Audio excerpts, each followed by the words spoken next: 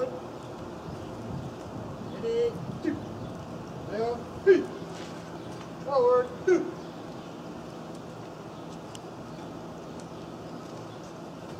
I'm especially honored to be here at Morgantown High on a day where we remember those who have paid the ultimate sacrifice, so that we may gather like this today on a special day to honor them.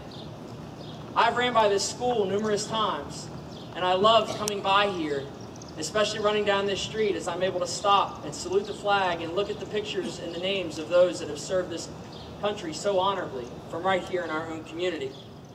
A memorial that pays tribute to those that have paid the ultimate sacrifice.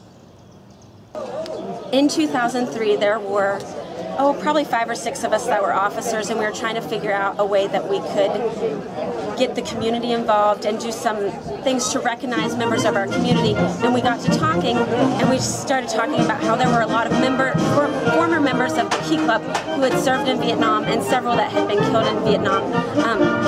Tommy Bennett had been an officer when he was in Key Club, and we wanted to kind of recognize their service.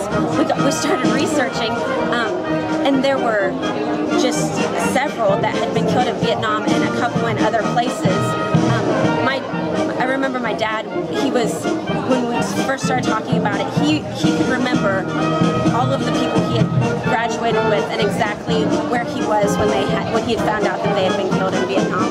So it started out as a very small project. We thought we could sell some lollipops and maybe raise enough money to make a plaque. And we sold lollipops for 2 months, and we only had $50, and we were like, this is not enough. So someone suggested, let's ask the veterans if this is something they'd be interested in being involved with. And lo and behold, within 3 months we had enough money, and within 6 months we were ready to have the stone out in front of the school, which it started out over there, and then when they added on to the building we had to move it over here, which was kind of traumatic at first because that was, it's almost sacred, the place that we put it, but the stone is still intact, and that was what was important.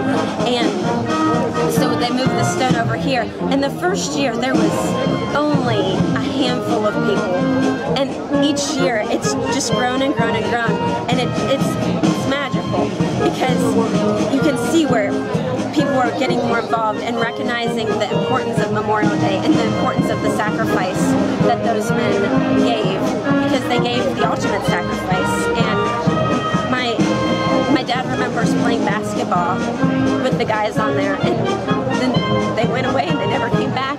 And because of that, I have the opportunity to be here today, so it's just wonderful. For the ramparts we watch were so gallant.